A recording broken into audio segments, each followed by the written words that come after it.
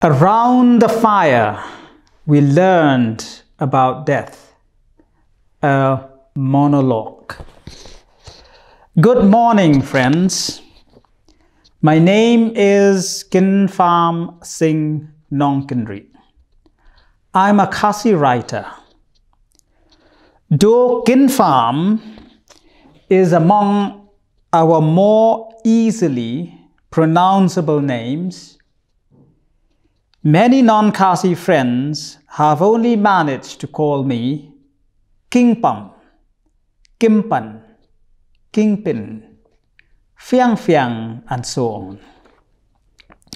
The worst distortion was by Douglas Smith, an Englishman who visited the Khasi Hills in 1995. Smith's friends used to call him Doug, but Khasis, because they could not manage that properly, called him, out of respect, Mr. Dog.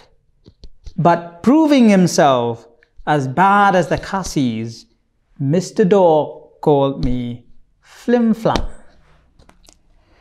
I consider myself a true son of the wettest place on earth, baptized by its wind-driven rain and its impregnating fog. You see, it was in Sora or Cherrapunji that I was born and raised. The years of growing up among the sacred woods, panoramic hills and clear streams of Sora, among warm and compassionate neighbors, were the best part of my life, despite our poverty back then. And though we left for a better life in Shillong, I find myself going back to that time again and again. I used to describe myself as a small-time poet, since I could not class myself a small-town writer, since this town used to judge books by the weight and writers by their age. Over the years, however, I have written more than poetry. I have published stories and plays in Khasi and English. I have published critical writings and translations, and now a brand new novel. I have even won 2 or 3 reputable awards. Yet still, I wonder, how should I describe myself now? My hope in life is simply this: my name as a writer should make itself heard like the sound of the wind and the rain, blowing and pouring according to the season. It was for that reason that many years ago I started writing in English. For whatever you may say about this language, cannibalistic or not, it is still the key to a wider world. And that is why my debut novel, Funeral Nights, is also in English. Several critics have described Funeral Nights as an epic from the Khasi Hills. Bidisha Singha in the Assam Tribune says, "Very rarely do we come across a book that leaves us in awe. Funeral Nights will do that to you. It's a book of epical proportions. In her Instagram post, Janice Parriott says, "Once in a very rare while, a book comes along that is unlike anything you have seen or read before. I have been waiting so long for this, an epic from the Khasi Hills." In her Twitter feed, Nilanjana Roy says, "3 chapters into the 1009-page Funeral Nights. It's extraordinary. A big, ambitious, gorgeous book in every way." Chitra Ahantham in Scroll.in says, "Kynpham Sing Nongkynrih folds a vast history, mythology, and ethnography into a giant patchwork narrative." And Rini Barman, a freelance writer, calls it a book of our times for our times. But no, by telling you all this, I'm not blowing my own trumpet. I'm just letting you hear the trumpets blown by others in the hope that you too may be swayed by the music. Around the fire we learned about death is the theme given for this monologue. Is Funeral Nights about death then? The plot revolves around a group of friends from Shillong journeying to a remote part of West Khasi Hills to witness Kapor Sorat, the Feast of the Dead, a unique 6-day-long funeral ceremony of the Lingams, a Khasi sub-tribe. It may well be the last time this ancient rite is performed. The ceremony, involving a number of rituals and the sacrifice of as many as 50 bulls, will conclude with the cremation of a beloved elder, a woman whose body has been preserved in a treehouse for 9 whole months. The novel does talk of this strange funeral feast and the traditional death rituals of the Khasis in general. But the world of death, spirits, shamans, and exotic rites is only a small part of Funeral Nights. The friends who travel to the West Khasi Hills have made a mistake about the date, and they end up in the secluded hamlet of Nongkynrih 7 days early. Stuck in the jungle for 11 days, they spend their nights around the fire in the middle of a spacious hut built especially for them, sharing stories and debating issues in what turns out to be a journey of discovery for all of them.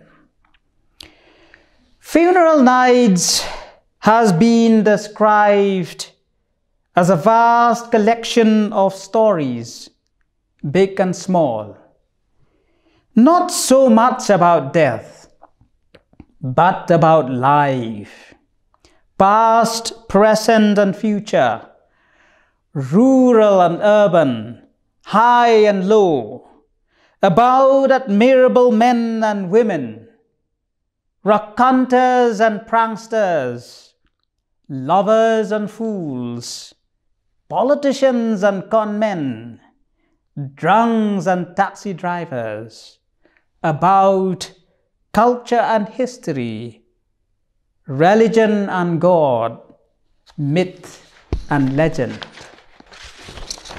Throughout its 12 substantial chapters, the novel is divided into rude stories and little stories.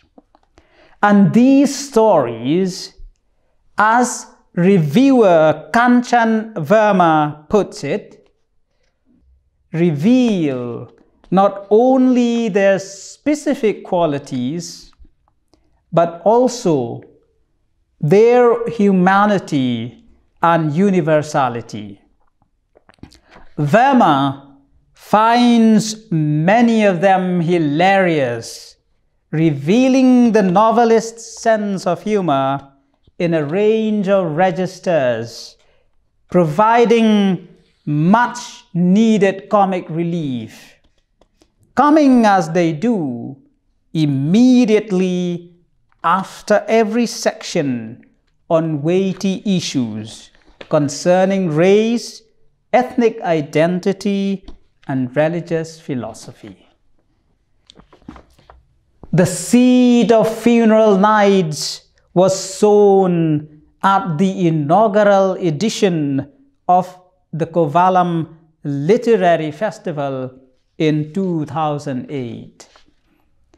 By a quirk of fate, I was on the same dais with celebrities like Satchidanandan and Shashi Tharoor, reading my self-composed poems after Tharoor's recitation of Mahmud Darwish. After the session, a lady, beaming excitedly, approached me and said, "I must publish your poems." She introduced herself as Kartika, who at the time was the publisher of HarperCollins.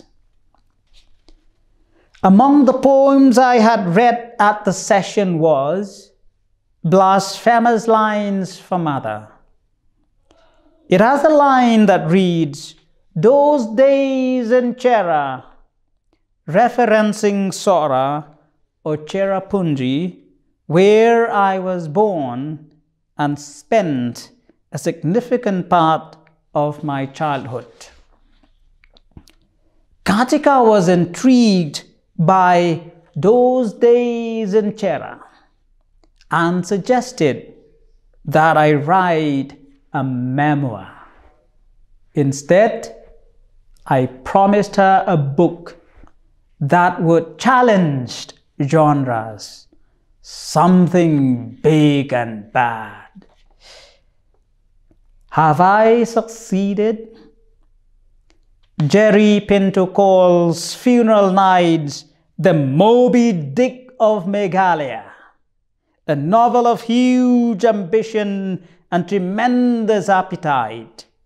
Or is it a novel at all? Others agree that it is a path-breaking novel in both its writing and subject. One that happily defies all attempts at constriction, that blurs the lines between fiction, non-fiction, and travelogue, and in a unique way bends different genres. One reviewer in The Wire even says, if to D.H. Lawrence, Moby Dick is one of the strangest books in the world, Funeral Nights is, without doubt, the strangest book I have read in recent times. Its stories, long and short, about diverting incidents and characters, fascinate me. Its rich variety and nebulous depths fill me with awe. She adds, I am especially drawn to the little stories with morals attached to them. The following is a sample story with such a maxim. One day, not too long ago, a Bengali professor issued an advertisement announcing her requirement for a housemaid who would not only look after the house, but also help take care of a 2-year-old son. Because the wage she offered was a rather generous one, many girls from her locality applied for the job. Seeing so many applicants, she decided to interview them so she could choose the most suitable candidate. But that presented another problem. Most of the girls were Khasi and did not know much English or Hindi. What was she to do? She herself did not know much Khasi. As a last resort, therefore, she sought the help of a Khasi taxi driver who used to drop her at work every day. Speaking to him in broken Khasi, she said, "Ba Warjri, you help me choose housemaid, okay? Too many of them te." Te here roughly corresponds to you see. Fine, fine, no worry, when is interview? Ba Warjri readily agreed, also speaking in broken Khasi. This is one of those strange Khasi traits. Whenever a non-Khasi speaks to them in broken Khasi, they respond likewise. Nobody knows why. Tomorrow at 9 a.m. Fine, fine, I come, no worry. During the interview, the girls waiting outside on the veranda were called to the drawing room one by one. When the first girl came in, the professor and Ba Warjri immediately began plying her with questions. Her name, place of stay, age, experience, and so on. But the girl was so shy that she stared at the floor, smiled foolishly to herself, and refused to say a word. The plumpish professor looked at Ba Warjri, her dark eyes questioning him silently. Ba Warjri, who was sitting on a chair, his folded arms resting on his paunchy stomach, looking very much like a meditating Buddha, shook his head and commented, "No network." The second girl was exactly the opposite. Before the interviewers could ask her questions, she began talking non-stop, boasting of her experience in housekeeping and child minding, and giving them no chance at all to speak, Bhattacharya looked at the professor, shook his head and said, "Customer service."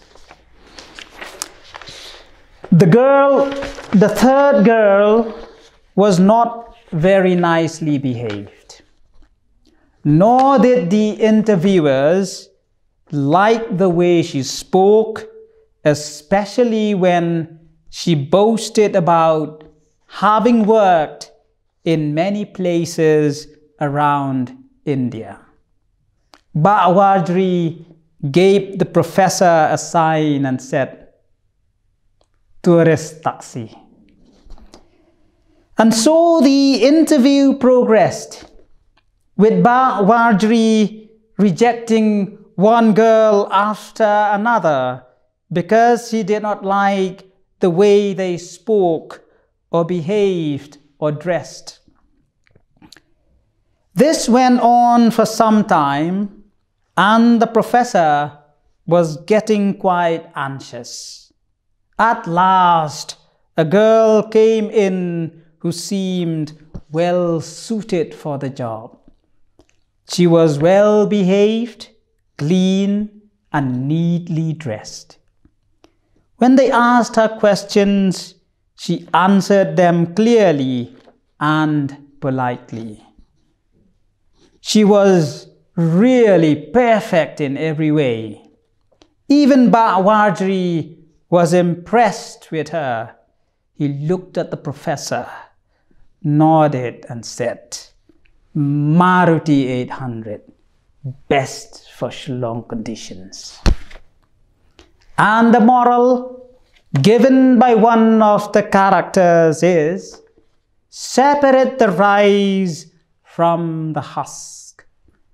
Andrew Lincoln, one of my most dedicated readers, says, "I have many favorite maxims, but the most beautiful to my mind," he adds, "is from a story about two coolies, a Khasi and a Nepali.